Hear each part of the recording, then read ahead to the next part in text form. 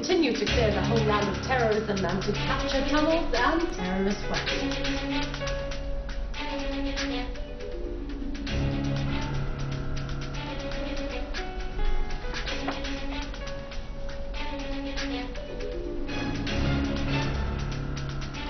The Restructuring Committee takes several resolutions and measures to consolidate subsidies and to improve the standard of living through price reductions.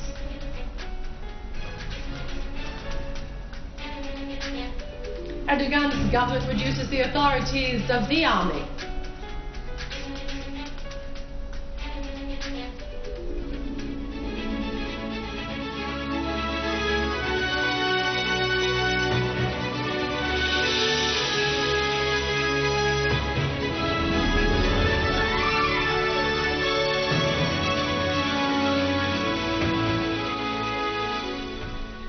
Welcome to a news bulletin live from Damascus. I'm Daniel Nizam. Prime Minister Dr. al-Halqi asserted the government's determination to improve the economic situation and to ensure decent living for all citizens and to fix acceptable prices. Subsidies will be enlarged and various food baskets will be presented as soon as possible. During his chairmanship of the meeting of the Committee of Restructuring Subsidies, the Prime Minister pointed out that new economic mechanisms will be adopted in order to enable citizens to bear the burden of daily life imposed by the current crisis in the country. The Prime Minister pointed out that in spite of the unjust economic siege and deceptive propaganda war, the government continues to confront all challenges, including the attempts of some businessmen to raise prices.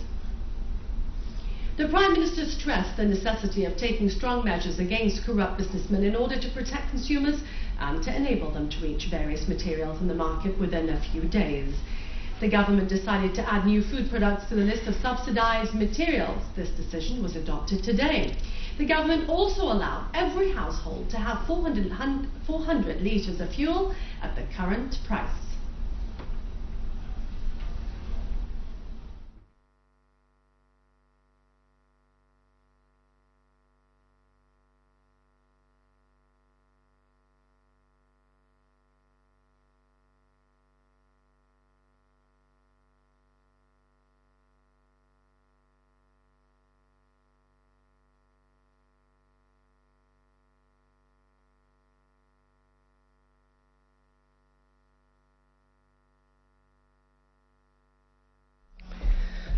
Under directives from President Bashar al-Assad, Prime Minister Dr. al-Halqi endowed the university professor, dentist, pharmacist and inventor Dr. Rashad Murad the Medal of Loyalty of the First Degree because of his keenness to develop his profession through the invention of a modern technological way of setting up dental bridges. Dr. al-Halqi asserted that President al-Assad was very interested in developing scientific research in our universities in order to serve the process of development in all fields, in addition to encouraging inventors to continue innovation in their work. Dr. Murad asserted that invention comes at the stage of maturity and professional advancement. He considered honouring scientists as a basic impetus to encourage all students to work in the field of scientific research at the highest levels.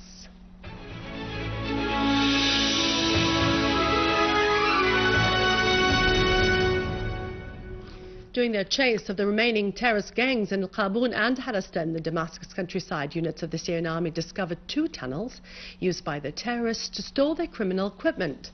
One of the tunnels was more than 300 meters long with electric wires and containing explosive devices that the terrorists transferred to al-Qabun quarter. Another tunnel extended from farms towards a military point in Harasta. This tunnel was used by the terrorists to attack citizens and Syrian soldiers.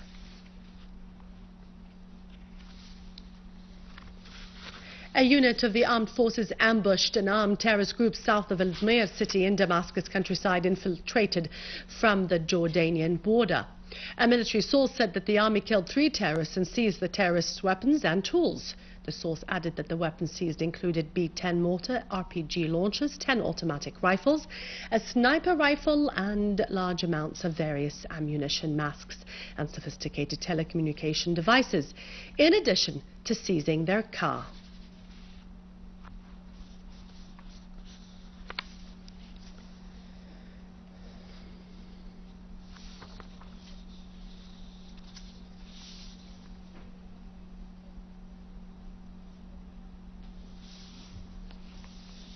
In Palmyra, in the Homs countryside, the security forces in the area of al-Qaryatin and its environs found a store full of stolen medical compounds and material to make explosive devices and rockets, in addition to a Saudi car with a right-wing steering and a base to launch rockets from a pickup vehicle, computers and space communication equipment. In Homs, as part of targeting the services institutions, an armed terrorist group attacked one of the fuel tanks at the middle station of the Syrian company for transporting oil, located in the town of Zara in Tel Kalah, firing several mortar shells at it. The attack damaged the tank and set fire at its contents of 688 cubic meters of fuel oil. Firefighters from Homs and Tartus brought the fire under control. A unit of the Syrian Arab Army eliminated today a gathering of al-Nusra Front terrorists near Abdin Crossroad in the town of Tel Qassabin in al-Ghab of Hama, killing most of them and destroying their weapons. Another Syrian Arab Army unit killed many terrorists in the town of Kifr Nabuda and destroyed their weapons, including heavy machine guns. An official source in Homs said that 78 people from the towns of Hissaya and Jamdar who were involved in the current events surrendered themselves and their weapons to the security forces. The situation of all these people was settled and they were released after pledging not to carry weapons or join in sabotage activities.